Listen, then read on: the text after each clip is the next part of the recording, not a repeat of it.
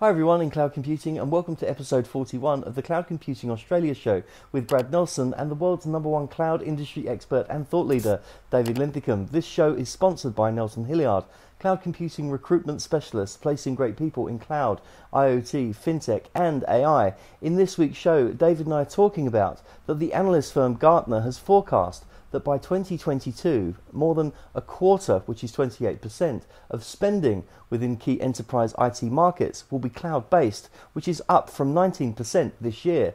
Make sure you stay until the end to get David's top 3 tips on cloud computing. Hi Dave, it's great to have you on the Australia show again this week. Oh, it's great to be here, and this is a great topic. We seem to be very successful with cloud computing. Who'd have thought it? Yes, indeed, very successful indeed. So look, a great opening question would be, Dave, is, look, will cloud computing be just computing at some point in the near future? I think so, and I think most of the experts in cloud computing kind of go along with me on that. I think what happened was that cloud computing became distinguished unto itself as kind of a separate science in terms of how we do computing, and now it really is so commonplace, that it's very much like PC computing, very much like mainframe computing, very much like other aspects or patterns of computing, where it's just becoming computing unto itself. And I think that, ultimately we're just going to see it fade away. And to be honest with you, I've never been in love with the term cloud computing just because it's so hyped and means so many things to so many people. And ultimately, I have to end up explaining it 20 times a day. And it means so many different things to different industries, different ways of, how we do computing. It's SaaS, it's on demand, it's infrastructure as a service, platform as a service, DevOps. Now it's IoT and AI, and all these things really kind of come in the cloud computing category. And I think we just think about it as common computing. That's probably a step in the right direction. Yeah, you're right. There's so many intricacies and so many levels to cloud computing. I mean, I myself and my team that it's breaking it down into those areas of business which are really specific to their needs. Where some people don't even realise that cloud computing is just cloud computing, because it's not anymore. As you said, it's really a bit more specific than that, and I think people get very confused. So having those conversations can be very enlightening for some people.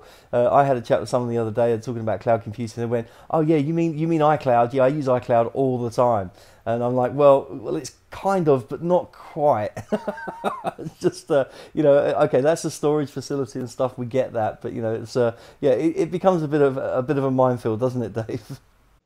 Yeah, it does. And my mother lives in a senior living facility, and close by to where I live, and I go over there for brunch, and she'll basically introduce me as this is my son, the cloud computing guy. And suddenly I'll get a barrage of questions about what cloud computing is and what it does. And the reality is I came to realize I really didn't have any good answers, to really kind of address the layman, because it is such a peeling of the onion in terms of the way in which this, technology kind of comes around. So, cloud computing becomes everything and anything. And if it becomes everything and anything, does it really mean anything? And I think going forward, we're seeing a tremendous shift in spending dollars, which are, the Gartner, the symposium they had in Australia reported. However, how does that kind of affect the way in which we're actually building solutions? The reality is we're using the same patterns, the same technology, just in different ways. And the fact we're consuming it over the public cloud, really kind of is such a minute shift in the way in which we're dealing with technology that it doesn't necessarily mean that it's has to be something that's distinguished as something very separate. So I think things are kind of meshing together, cloud computing on premise, various systems. It becomes kind of another form of computing into itself. It's a different consumption model in some instances. But we have to kind of get over the fact that it's very new and diverse technology, because number one, it's not new, well over 15 years old.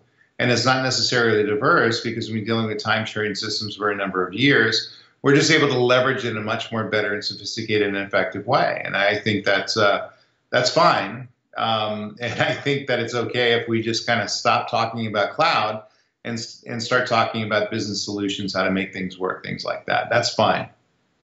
Yeah, absolutely. It's a case by case need, isn't it, on what topics within cloud computing that you're discussing. So cloud computing. I mean, we use that. In fact, if cloud computing goes away, where do we stand? Because we're meant to be the cloud computing recruitment specialists. So that just makes us computing specialists. I think you're safe. It's going to be around for at least 5 more years. Eventually, I think it's going to kind of morph into, infrastructure, things like that. But we're going to be talking about cloud for some time. It hasn't really lost any momentum in the time that I've been involved with it. It's actually gained momentum. And I think people like it. I think that's why people talk about cloud computing. But the reality is, as as you're recruiting for people in the space, there's 100 different varieties of cloud computing, different functions and features and platform as a service, infrastructure as a service, Amazon, Google, all these sorts of things become kind of diverse ways of looking at the same topic. However, we just love to say the word cloud. It's in the cloud. It's part of the cloud. All these sorts of things are, kind of baked into our persona right now, and not just the United States, but worldwide. Yeah, it has a certain nice broad brushstroke kind of ring to it, doesn't it? Cloud computing. I think that's nice. And when you sort of delve a bit deeper and get a bit more specialised, they get to the nuts and bolts of the atmospheric clouds. It's very interesting. Well, it leads us on nicely, Dave, to your top 3 tips for cloud computing. So if you'd like to share those with us, that'd be fantastic. Yeah, number one is you spend more money, and this, I mean, Gartner's, I think their estimations are spot on. We're just increasing like leaps and bounds and utilizing this technology. So number one, keep an eye on the cloud providers out there and who's doing what and where and when. So as we invest more and make these cloud providers richer and richer and richer, which we're doing, the ability to kind of understand where they're going with their technology, what they're producing, things like that. And it's okay to work into a multi-cloud strategy, play one side against the other and basically, buy your best and most effective storage, your best and most effective compute platforms, because this stuff is commoditizing at its primitive levels. And I think ultimately we're going to have, 4 or 5 different providers out there. They're going to provide us with, basically 90% of the platforms we're able to leverage. And they're going to be plus or minus 10% in their similarities. And I think that we're truly getting to a commoditization of the world. So keep an eye on the cloud providers. Make sure you're making the right deals. Make sure you're pushing the right contracts in the hands of these guys so you're getting the best deals going forward. Don't forget to pay attention to the legacy assets. This is about mixing existing on-premise systems you've had around for years with your cloud-based platforms. That seems to be the new hybrid cloud and the new multi-cloud environment. So they're not going to go away. How are they going to work and play well with your cloud? Work and play well with your cloud providers going forward. That's absolutely something that's an imperative. You need to understand how to make those things work. And then always work from a business case. One of the things that I keep coming down to is we got to figure out if agility is the business case, if flexibility is the business case, if scalability is the business case, or it's just operational efficiencies. How much points or percentages do you weigh against those aspects of cloud computing, and therefore how much value is it going to have for your business going forward? I'm having these discussions 3 or 4 times a day now with clients. Ultimately, people want to know, how do I measure the value it's going to bring back to the business? If I'm a publicly traded company, if I'm going to spend $500 million on moving into the cloud-based systems, they damn well want to know how much they're going to get back from that. And those are the 3 tips this week. Thanks, Dave. A great top 3 tips there. Interesting, though, you mentioned the final return on the investment of such a large investment into cloud from a Fortune 500. What's the sort of thing you say to that? Well, I think it really depends on the business. It's completely, if they're, what's their value of agility? And so if it's a paper company in the Midwest, which I've had before as clients, they'll tell me that, agility really has no value to them. They haven't changed the business process or their products in the last 100 years. And so therefore you providing me the ability to change my IT assets doesn't necessarily have the value.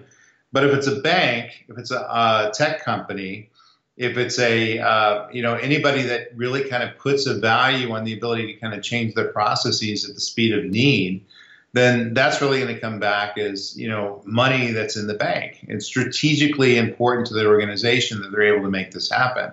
And that's really where the real value is in cloud computing.